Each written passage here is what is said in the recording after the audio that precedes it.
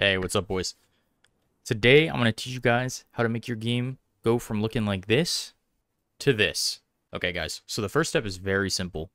What you're going to need to do is you're going to need to go into your CSGO on your Steam, and you're going to need to go to Properties. And under Launch Options, you're going to need to add -allow _ third _ party software.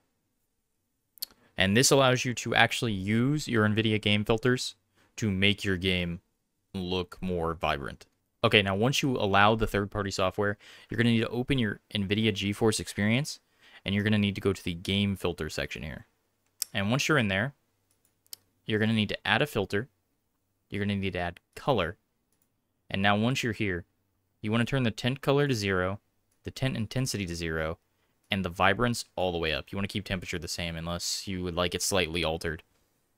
And now once you do that, you're going to need to add another filter. You're going to need to add details, and you're going to need to change the sharpen to about 30%, the clarity to 0, the HDR toning to 100, and you can leave bloom at 15, but I prefer it at 0. It makes it a little bit darker. And once you do that, your game should look exactly like mine does. If you would like to see anything else in the future, comment, subscribe, like. Good luck in your games. Have fun.